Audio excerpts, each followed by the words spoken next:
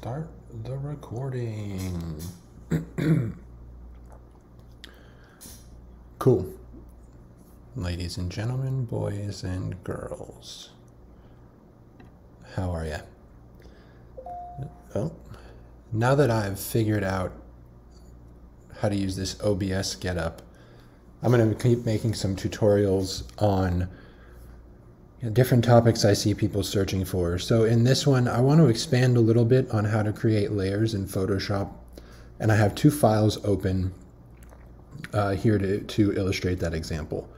So I'm not going to go into too far of details on certain steps, specifically the isolation of this rose, but I'm just going to show you the basics on how to get started isolating objects, creating a layer, and then using that layer in a composition to create multiple layers so you can go ahead and kind of use that for your NFT projects.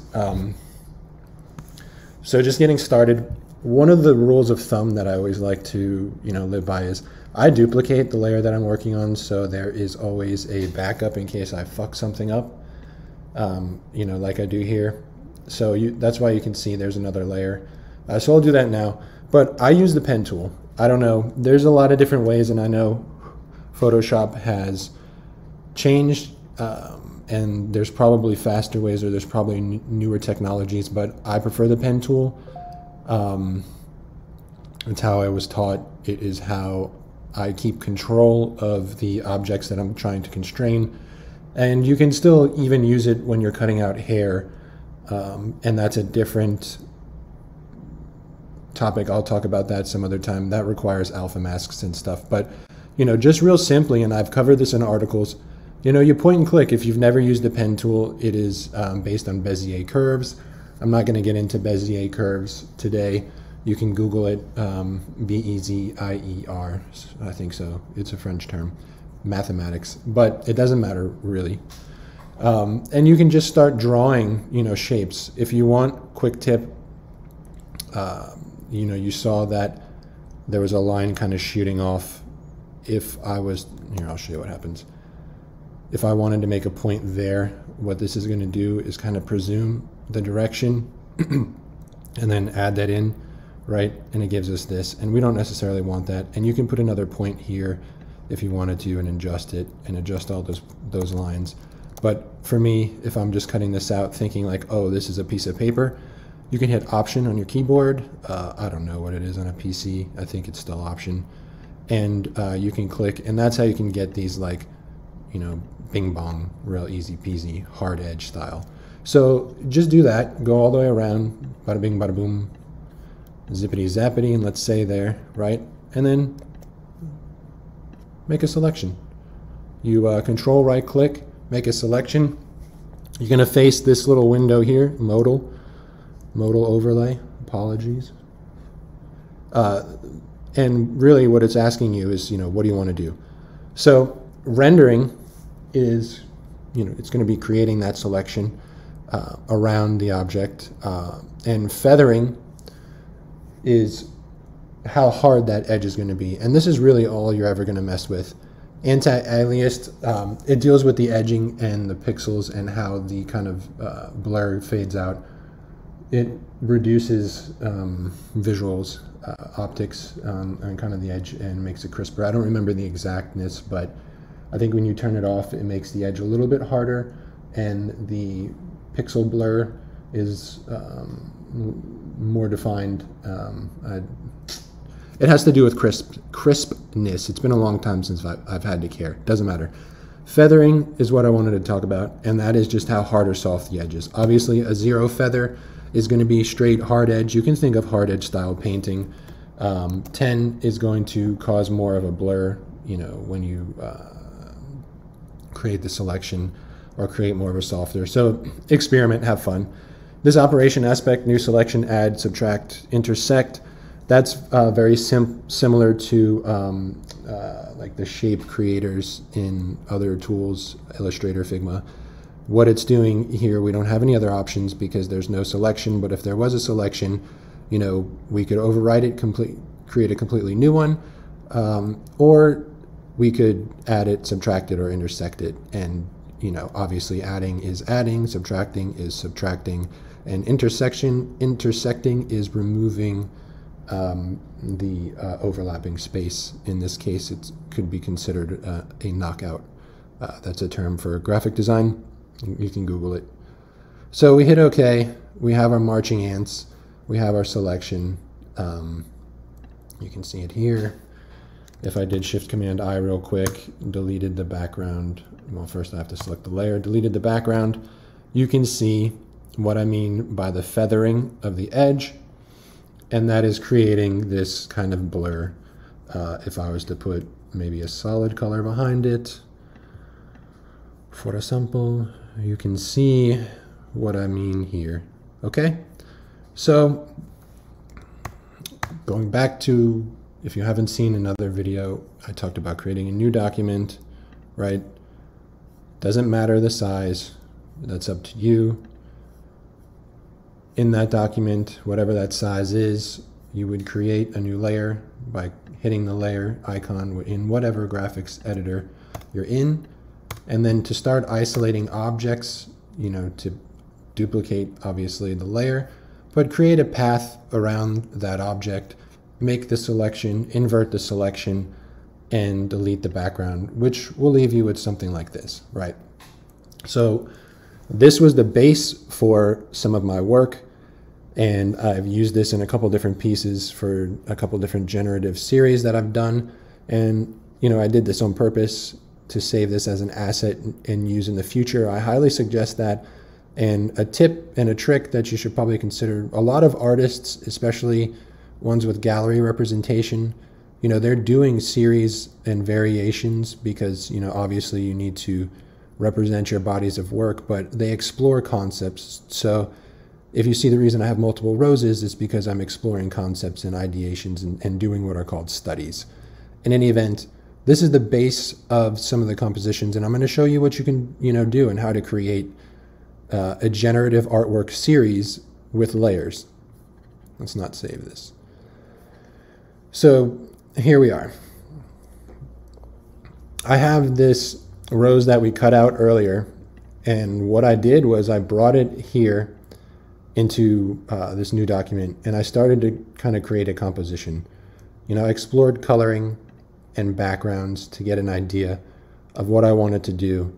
And before I did anything else, you know, I started duplicating, but I started to create the finalized piece that I wanted to create, right? So what I mean by that is I really wanted to bring out texture and create a sharpness and distinction between, you know, the two visual elements here, and that's the shadow and the midtones and the highlights. And I did that through a combination of things. I used a duplication of the layer and a layer effect, and I also used techniques here in the adjustments panel. I don't remember exactly what I did for this particular layer, but I would usually define objects in that manner. And in this case too, I also reduced the opacity of this particular layer, meaning the light shining through, in order to create an effect of these two layers, because if you see it by itself, it disappears, even though it's technically visible. But it's set to a color burn, which it's not going to burn through white, right? There's nothing there, right? Maybe, I don't know how it will look here. Yeah, you can see it here, and you can see it there. So that is essentially what this layer is doing. And when it's on top of this layer, it creates that deeper depth and separation.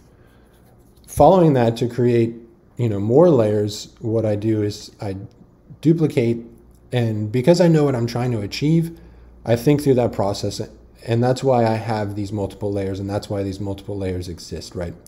So in this case, in this one, in this one, and in this one, I was building out the finalized textures and separations of values to create, in my mind, what looked like a rose made out of stone, because I wanted to use this as the overall object of my actual composition.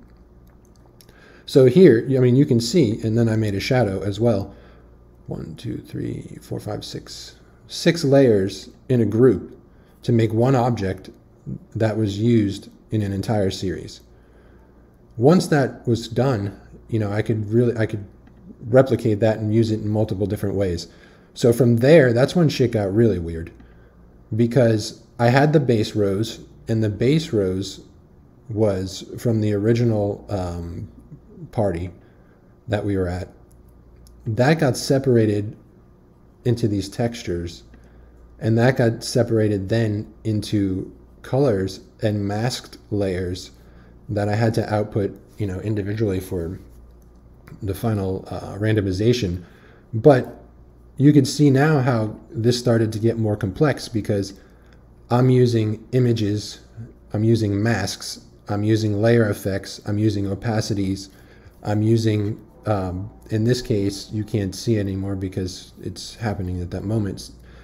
Image adjustments, I'm adjusting hue saturations, but I'm creating all these different variations, all these different layers. And that's how you create the different layers for an NFT project.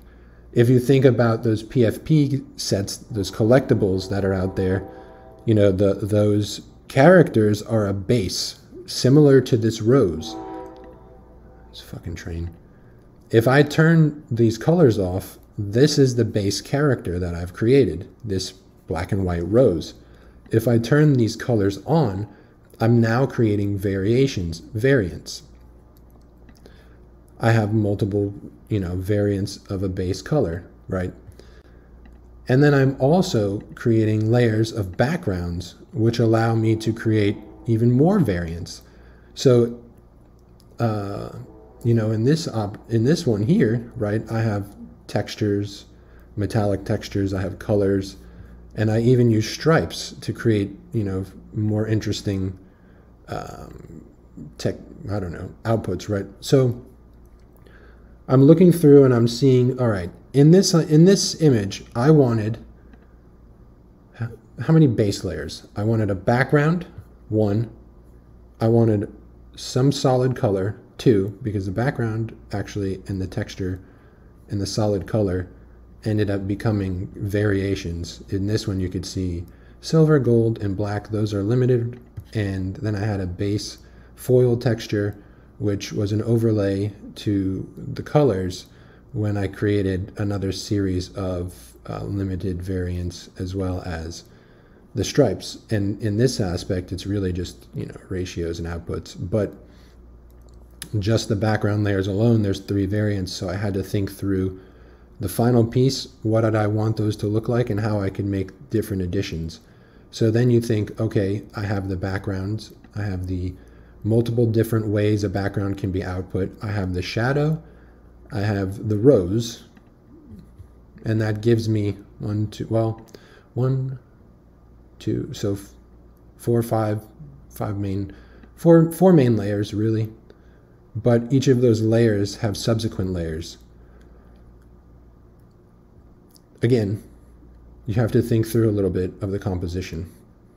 That's really how it goes. And I've kind of written about this, but without visuals, it might be hard to understand. So if you take the rose and you apply it to any type of object in an NFT art, and you're going to use it for randomization, you need to think through the variations of that actual object. And that's what I'm trying to illustrate.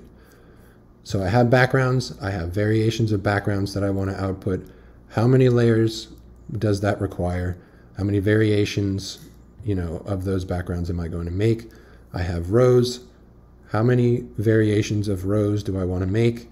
What does the overall collection look like? If you've seen this collection on OpenSea, you can see that I have solids, foils and stripes.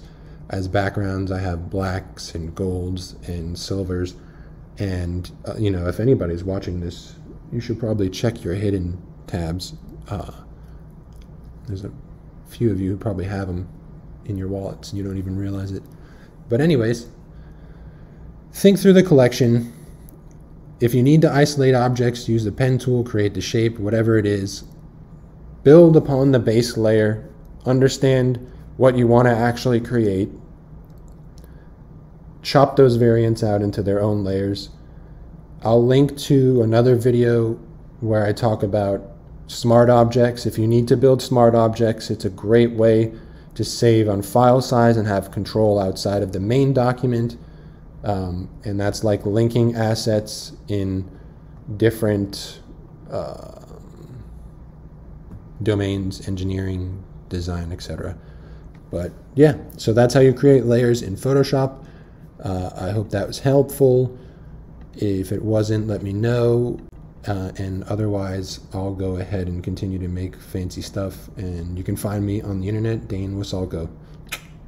See you later, alligator.